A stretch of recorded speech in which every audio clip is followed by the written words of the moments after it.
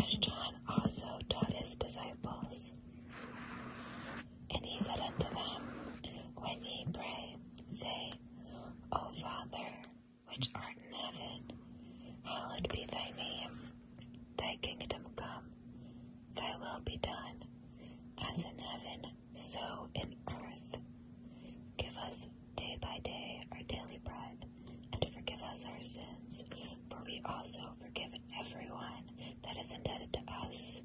And lead us not into temptation, but deliver us from evil.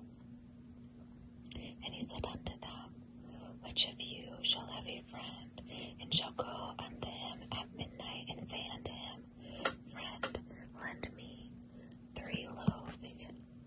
For a friend of mine in his journey is come to me, and I have nothing to set before him. And he from within shall answer and say, Trouble be not, the door is now shut, and my children are in bed. I cannot rise and give thee. I say unto you, though he will not rise and give thee, because he is his friend, yet because of his persistence he will rise and give him as many as he needeth. And I say unto you, ask, and it shall be given you. Seek, and ye shall find. Knock, and it shall be opened unto you. For everyone that asketh receiveth, and he that seeketh findeth, and to him that knocketh it shall be opened. If a son shall ask bread of any of you that is his father, will he give him a stone? Or if he ask a fish, will he for a fish give him a serpent? Or if you shall ask an egg, will he give him a scorpion? If ye then, being evil, know how to give good gifts unto your children, how much more shall your heavenly Father give the Holy Spirit to them that ask? And he was casting out a devil, and it was dumb or mute. And it came to pass, when the devil was gone out, the mute spake, and the people wondered. But some of them said, He casteth out devils through Beelzebub, the chief of the devils. And others, testing him, sought of him a sign of heaven. But he, knowing their thoughts, said unto them, Every kingdom divided against itself is brought to desolation, and a house divided against a house falleth. If Satan also be divided against himself, how shall his kingdom stand? Because ye say that I cast out demons through Beelzebub. And if I say by Beelzebub cast out devils, by whom do your sons cast them out? Therefore shall they be your judges. But if I, with the finger of God, cast out devils, no doubt the kingdom of God is come upon you. When a strong man armed keepeth his palace, his goods are in peace. But when a stronger than he shall come upon him, and overcome him, he taketh from him all his armor, wherein he trusted, and divideth his spoils. He that is not with me is against me, and he that gathereth not with me scattereth. When an unclean spirit is gone out of a man, he walketh through dry places, seeking rest, and finding none. He saith, I will return to my home, whence I came out. And when he cometh, he findeth it swept and garnished. Then goeth he, and taketh to him 7 other spirits more wicked than himself, and they enter in and dwell there. And the last state of that man is worse.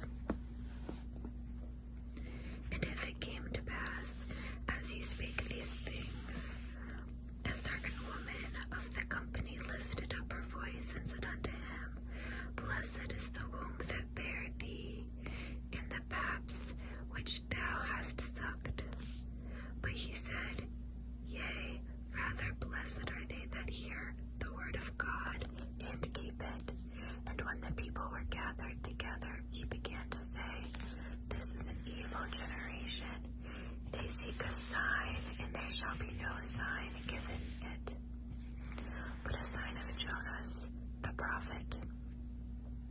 For as Jonas was a sign unto the Ninevites, so shall also the Son of Man be a sign to this generation. The queen of the south shall rise up in the judgment with the men of this generation, and condemn them, for she came from the utmost parts of the earth to hear the wisdom of Solomon. And behold, a greater than Solomon is here. The men of Nineveh shall rise up in the judgment with this generation, and shall condemn it, for they repented at the preaching of Jonas, and behold, a greater than Jonas is here. But no man, when he hath lighted a candle, put it in a secret place, neither under bushel, but on a candlestick, that they which come in may see light. The light of the body is the eye. Therefore, when thine eye is single, thy whole body is full of light. But when thine eye is evil, thy body is also full of darkness. Take heed, therefore, that the light which is in thee be not darkness. If thy whole body therefore be full of light, having no part of dark, the whole shall be full of light, as when the bright shining of a candle doth give light. And as he spake, a certain Pharisee besought him to dine with them. And he went in and sat down to meat, or at the table. And when the Pharisee saw it, he marveled that he had not first washed before dinner.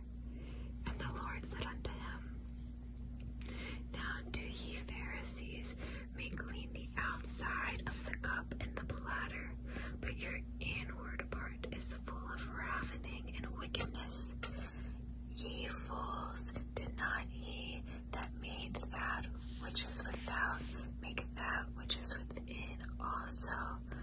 But rather give alms of such things as ye have, and behold, all things are clean unto you. But woe unto you, Pharisees, for you tithe the mint and rue and all manner of herbs, and pass over judgment and the love of God. These ought ye to have done, and not to leave the other undone. Woe unto you, Pharisees, for ye love the uppermost seats in the synagogues and greetings in the markets. Woe unto you, scribes and Pharisees, hypocrites, for ye are as graves which appear not, and the men that walk over them are not aware of them. Then answered one of the lawyers, and said unto him, Master, thus saying, thou reproachest us. And he said, Woe unto you also, ye lawyers, for ye lade or load men with burdens heavy to bear, and ye yourselves touch not the burdens with one of your fingers. Woe unto you, for ye build the sepulchres of the prophets, and your fathers killed them. Truly ye bear witness that ye allow or approve the deeds of your fathers, and they indeed killed them, and ye built their sepulchres. Therefore also said the wisdom of God, I will send them prophets and apostles, and some of them they shall slay and persecute, that the blood of all the prophets which is shed from the foundation of the world may be required of this generation.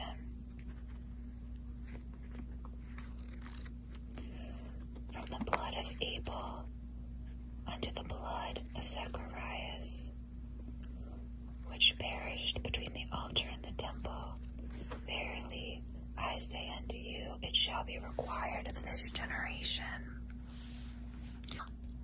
Woe unto you, lawyers, for ye have taken away the key of knowledge. Ye enter not in yourselves, and them that were entering in ye hindered. And as he said these things unto them, the scribes and the Pharisees began to urge him vehemently, and to provoke him to speak of many things, laying wait for him, and seeking to catch something out of his mouth that they might accuse him. Chapter 12.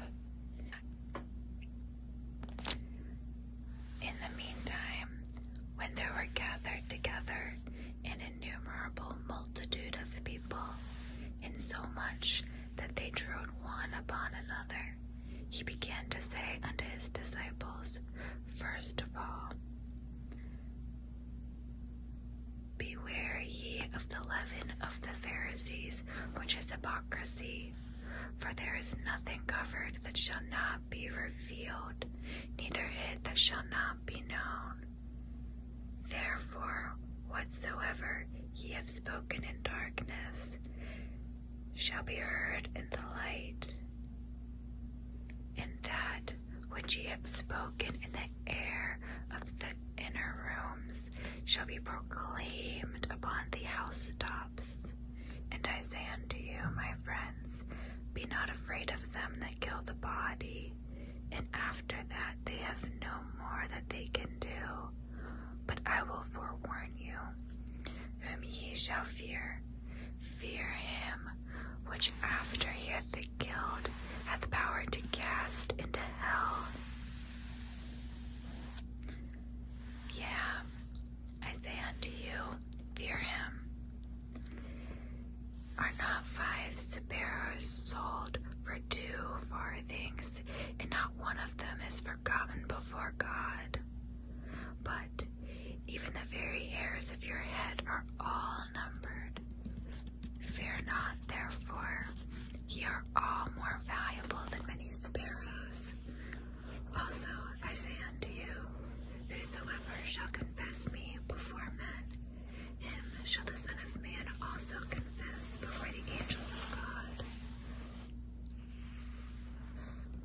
But he that denieth me before men shall be denied before the angels of God.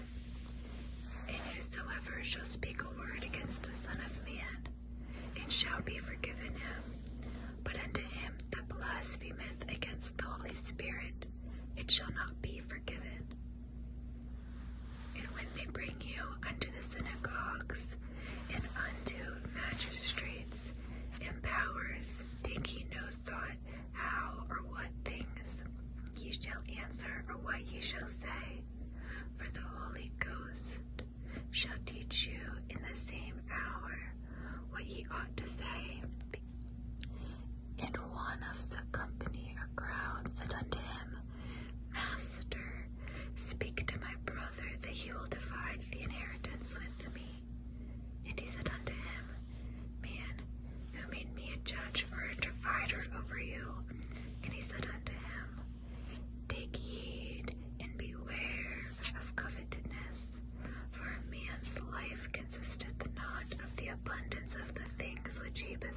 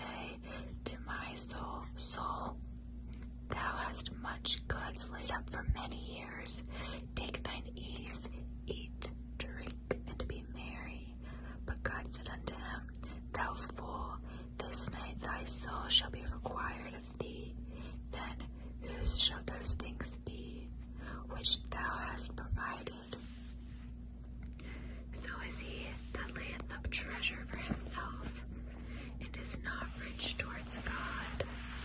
He said unto his disciples, Therefore, I say unto you, take no thought for your life what ye shall eat, neither of your body what ye shall put on. The life is more than food, and the body is more than clothing. Consider the ravens, for they neither sow nor reap, which neither have storehouse nor barn. God feedeth them. How much more are ye better than the fowls? And which of you, by worrying, can add to his stature 1 cubit? If ye then be not able to do that thing which is least, why take ye thought for the rest? Consider the lilies, how they grow and toil not. They spin not, and yet I say unto you, that Solomon in all his glory was not arrayed like one of these. If then God so clothe the grass, which is today in the field, and tomorrow is cast into the oven, how much more will he clothe you, O ye of little faith? And seek not ye what ye shall eat, or what ye shall drink, neither be ye doubtful mind. For all these things do the nations of the world seek after, and your Father knoweth that ye have needs of these things. But rather seek ye the kingdom of God, and all of these things shall be added unto you. Fear not, little flock, for it is your Father's good pleasure to give you the kingdom. Sell that ye have, and give alms. Provide yourselves bags, which wax not old, or do not grow old, a treasure in the heavens, that faileth not, where no thief approacheth, neither moth corrupteth. For where your treasure is, there will your heart be also. Let your loins be girded about, and your lights burning, and ye yourselves like unto men that wait for their Lord, when he overturneth from the wedding, that when he cometh and knocketh, they may open unto him immediately. Blessed are those servants whom the Lord, when he cometh, shall find watching. Verily I say unto you, that he shall gird himself, and make them to sit down to meat or to eat, and will come forth and serve them.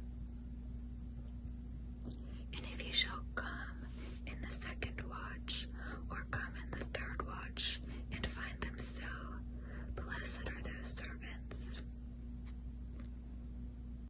And this know, that if the good man of the house had known the hour the thief would come, he would have watched, and not have suffered his house to be broken through or into.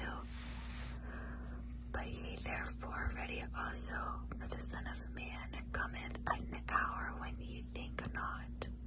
Then Peter said unto him, Lord, speakest thou this parable unto us, or even at all, or even to all, meaning all people?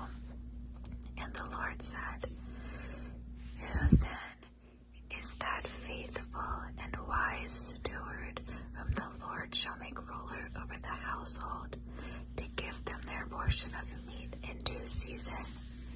Blessed is the servant whom his Lord, when that cometh, shall find so doing. Of a truth I say unto you, that he will make him ruler over all that he hath. But, and if that servant say in his heart, My Lord delayeth his coming, and shall begin to beat the men servants and maidens, and to eat and drink, and to be drunken, them the Lord of that servant will come in a day when he looketh not for him, in an hour when he is not aware, and will cut him in sunder, and appoint him his portion with the unbelievers. And that servant which knew the Lord's will and prepared not himself, neither did according to his will, shall be beaten with many stripes. But he that knew not, and did commit things worthy of stripes, shall be beaten with few stripes. For unto whomsoever much is given, of him shall be much required. And to whom men have committed much, of him they will ask the more. I am come to send fire on the earth, and what will I if it be already kindled? But I have a baptism to be baptized with, and how am I straitened till it be accomplished? Suppose ye that I come to give peace to the earth? I tell ye, nay, but rather division. For from henceforth there shall be 5 in one household, divided, 3 against 2, and 2 against 3. And the father shall be divided against the son, and the son against the father, and the mother against the daughter, and the daughter against the mother, and the mother-in-law against the daughter-in-law, and the daughter-in-law against the mother-in-law. And he said also to the people, when ye see a cloud rise out of the west, straightway ye say, there cometh a shower, and so it is. And when ye see the south wind blow, ye say, there will be heat, and it cometh to pass. Ye hypocrites, ye can discern the face of the sky and of the earth, but how is it that ye do not discern this time? And why even of yourselves judge ye not what is right? When thou goest with thine adversary to the magistrate, as thou art in the way, give diligence that thou mayest be delivered from him, lest he hale thee to the judge, and the judge deliver thee to the officer, and the officer cast thee into prison. And I tell thee, thou shalt not depart thence till thou hast paid the very last mite.